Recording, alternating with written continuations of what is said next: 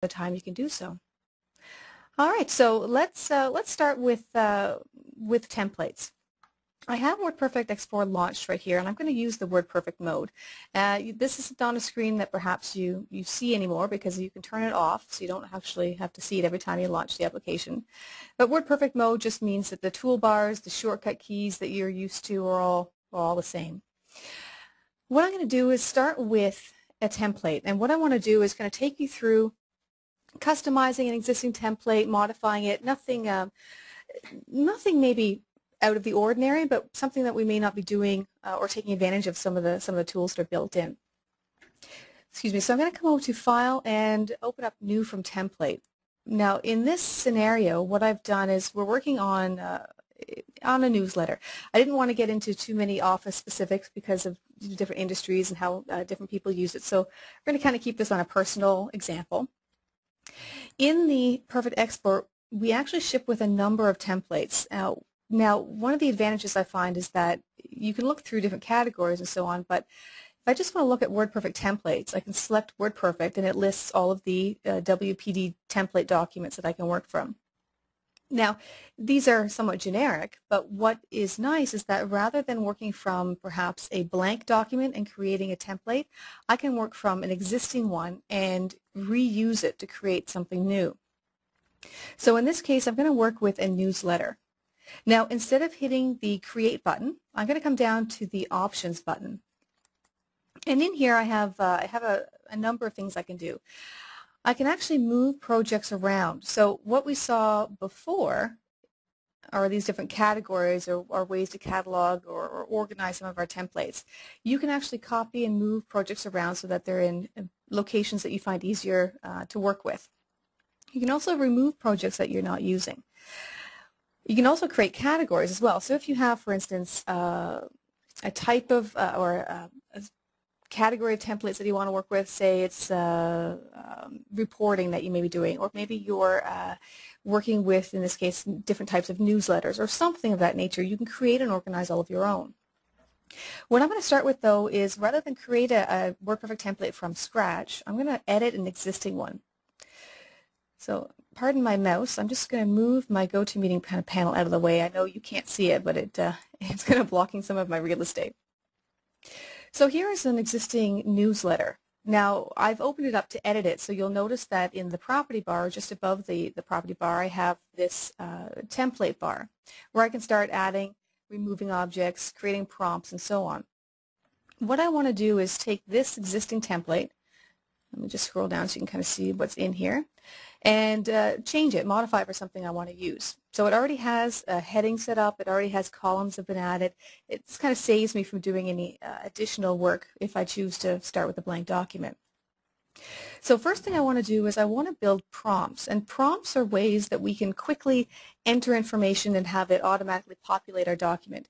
Why that's useful is because instead of manually coming in here and typing my title, summer vacation or whatever it may be, I can save a step.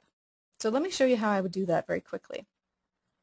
With the template open for editing, if I come over to Build Prompts, I get a new dialog box and I can start naming these prompts whatever I need to. So let's add a couple of things that I know every time I create a newsletter I'm going to want to add some unique information. So I'm going to add a new prompt and I'm going to call it Heading.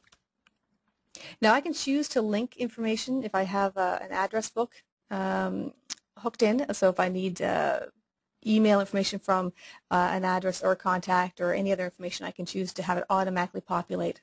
I'm going to say no because this is going to be some straight text, so say OK. I want to create a subtitle perhaps.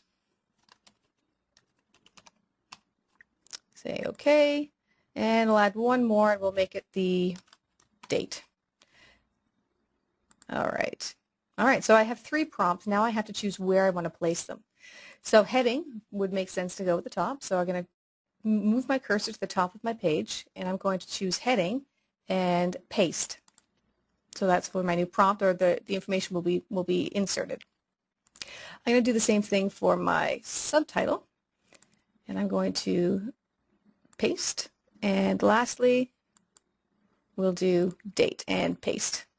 Okay, and I'm going to say OK. So it's preparing those prompts. It says preparing template. Now at this point, this example has a couple of things I don't really want to see. One of them is you'll notice that there's a watermark graphic, which means that I can't click on it to select it. It's actually been inserted as a watermark in the background. Now I can go into the menus and actually start working with the watermark feature, but again, one of the advantages with WordPerfect is the access you have to reveal codes.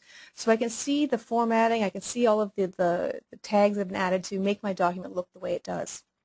Now, as a tip, if you come up to the View menu, you have the option to choose Reveal Codes from here. You also have a shortcut key, Alt F3. There is another kind of hidden feature, which I do like, is that over by the scroll bars, you'll notice my mouse is in the bottom right. You'll see that just after the Go To buttons, this little bar, I get a double-headed arrow. If I actually click and hold my mouse and drag that up, you'll see it's actually opening up my Reveal Codes window. If I can click and resize just from that bottom. I discovered that by accident once, actually, when I when I lost some of my shortcut keys. So it was very handy to find that. So the reason I'm showing this is that if I come up to the top of my document, you can see that where my cursor is located in the Reveal Codes window, and I shouldn't assume, but I suspect that those of you on the line actually have used Reveal Codes and know it and love it with WordPerfect. But what I can see is that here's where my watermark's been added. So in this instance for me, I can select that Reveal Code, and if I click and hold and drag it out of that Reveal Code window and drop it out into the ether over here, it automatically removes that code. I have had some users who have spent years dealing with and working with Reveal Codes not realize that you can actually click and drag and drop codes out to have them automatically deleted. So that's kind of a handy feature as well. So I'm just going to peel down this Reveal Code window and have it disappear for me. So a quick way to edit a couple of things. Now I have actually created this template more than once to make sure that what I show you is going to work. So what I'm going to do is actually open up the template that I'd already created. Before I do that, what I'd like to show you is a couple of things here. With templates, you actually have the option to assign particular menus and keyboard shortcuts or keyboards to each template. So in this case, if I have a particular template, I can actually assign certain menus to appear or certain keyboard shortcuts to appear and so on. So every time I open that template, I have the features and the tools that I want to use accessible right away. Description is always a good idea, so you know what you are actually creating. Used for something of that nature. Okay, I'm actually going to close this template. I'm not going to save the changes. And I'm going to go through the process of if I had already created this template, now I'm going to start using it. So I'll go back to File and New from Project.